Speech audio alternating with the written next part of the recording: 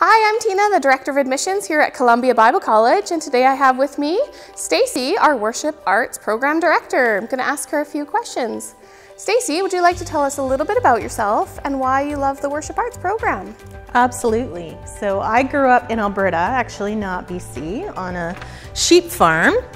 And I have 3 older brothers, and so there's lots of fun stories I could tell about that, but I won't.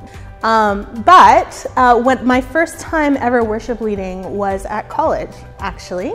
At Trinity Western University, I led something called Sunday Night Alive, and they gave me an hour every second Sunday, and no instructions on what to do with it. So the first Sunday I led, I picked all my favorite songs, because I thought this is my chance to pick all my favorite songs. And it was fine, but I could tell that there was something missing. So that for me started a long process of discovery, of pushing into what is worship, how do we understand it, what does it do in our communities. And that's really what eventually led me here to this program. And what I love about the Worship Arts program at Columbia Bible College is the way we continue to be able to really push into those deep questions of what is worship, how does the Bible describe it to us, and how does it change us, which is the focal point probably of our program here. Awesome. Stacey, are there any special features of the program that you would like to highlight? Yeah, one of the things that I really appreciate about our program is how well-rounded it is. So it's not a church music program, it really is a worship program in a holistic sense. So you're going to learn theology of worship, how worship can be led in a pastoral way, so some pastoral theology, as well as, of course, music and being strengthened as a musician, and how other art forms interact. And the other great thing is we have a number of teams on campus that you can be involved in. So we have chapel teams that lead every Thursday. This year will be a little different. And we have a Vespers team that usually does a student-led service on Tuesday nights. And we have a traveling ministry team that goes out and leads in churches in the community. And because we're a smaller campus, there's much more opportunity to be involved on those teams. So we hold auditions in the fall, and if you're thinking about coming this fall, you can audition right away when you come, and we might put you on a team. Why would a student wish to enroll in the Worship Arts program? It's a good question, and I'm actually going to flip it on you a little bit, Tina, because what I would like to do is talk about the 2 reasons you might not enroll and how those are actually misconceptions. So there's 2 reasons why students typically don't enroll in the Worship Arts program, and the first one is because, well, it's how many jobs are there going to be in the church?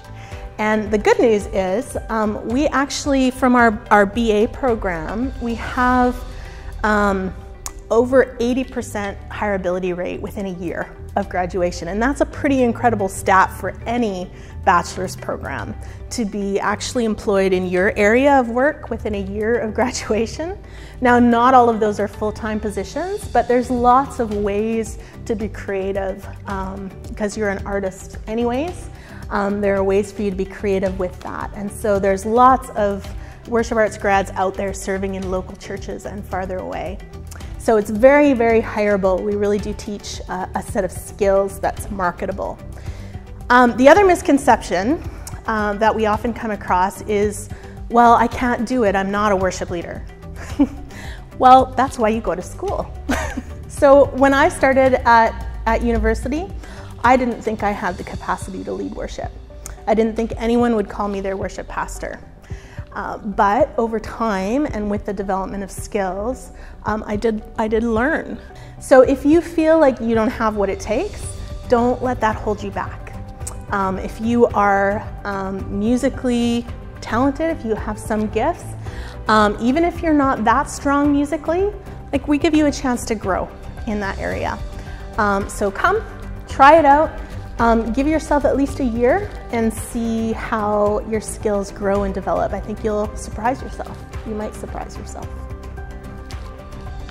Do you have any alumni stories that you would like to share? Yeah, so many stories that we could share from our department. So we have right now 3 alums who are in full-time ministry at Northview Church, and they are all in slightly different roles. So it's interesting watching kind of their skill set grow and develop and how they've kind of differentiated their skill set in that way. We have actually my worship pastor did a worship arts minor, and we hired him straight out of his BA. And his wife is also a worship arts minor, and she's now pursuing a degree in design. So we've got a combination. There's quite a number of stories I could tell you about worship arts grads who are currently in local churches, leading worship as worship pastors, some part-time, some full-time. And we try to keep in contact with them as much as we can. Are there any signature courses that students get to take in your program? Yeah, one thing our program does really well is step you through kind of a combination of theory and skills. So obviously you'll have some private lessons and theory instruction and things like that. But you'll start right away in the fall with theology of worship, where we really look at kind of the biblical understanding of worship and how that lands in our churches today. And then from there we move into introduction to leading worship, where we really learn the basics of how do you plan a service? What does that look like? What different kinds of prayer are they, and where do they fit in a given service, and things like that. So that's a really practical toolkit course. And then from there we move to pastoral worship leadership and look at some of the people aspects. So how do you say no to someone if they really want to be on a team and they just aren't quite there in their skill level yet? How does that work? How do you do a wedding? How do you help a family plan a funeral? And some of those really practical people things, as well as kind of how do you help a congregation with what they need instead of just what they want. So some of those big picture questions. And then as you go into 3rd and 4th year, we're going to push deeper into some of those things. So we have a worship arts senior seminar where we really hash out some of the controversial questions in worship leadership, and a course called Theology Through the Arts, where we look at some other art forms and how they really can contribute to our understanding of the biblical text. And that course is lots of fun because I take people on field trips and we go to the pottery studio, which is my secondary avenue of art. And so I really enjoy all of those classes. Awesome. Well, Stacey, thank you so much for all of that information about the Worship Arts program, and thanks to our viewers for joining us today and finding more about Columbia. If you have more questions, please contact us. We'd love to talk further with you. Absolutely.